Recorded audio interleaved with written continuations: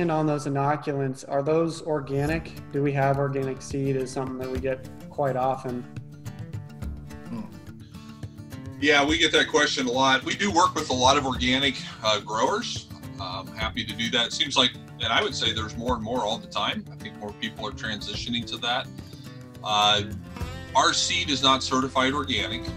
It's too hard to come by. And if you don't have all organic seed for your mix, then you just as well not have any, because it's not going to make the certifier happy.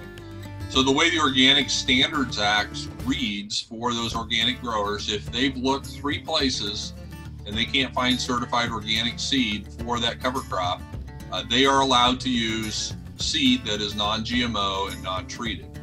And so we have all non-GMO seed, and I would say that 98% of all of our seed is untreated as well. Once in a while, we'll get a treated sorghum in, because that's the only way we can get it, especially late in the year.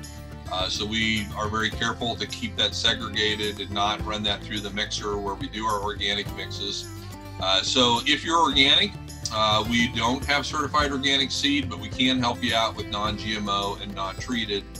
And then all of our inoculants are OMRI labeled, OMRI approved. Well, there's one that's that new mycorrhiza product, Dale, that we have does not have an OMRI label yet, but we've had no problems getting it accepted by the organic certifiers. They just haven't gone through the paperwork hassle of getting it OMRI listed. So, well, we're able to work with organic folks in a pretty good fashion on that. Yeah, one thing I would really strongly encourage, if you are certified organic, let us know.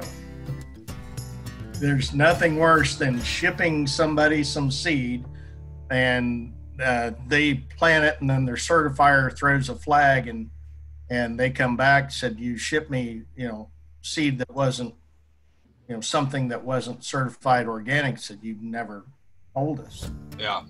Make sure you tell us. I mean, yeah. If nothing else, just to get the paperwork pre-started.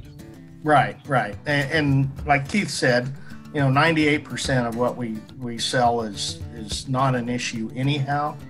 But, I had some guy, yesterday, ask for a quote, put a quote, and had some concept treated sorghum.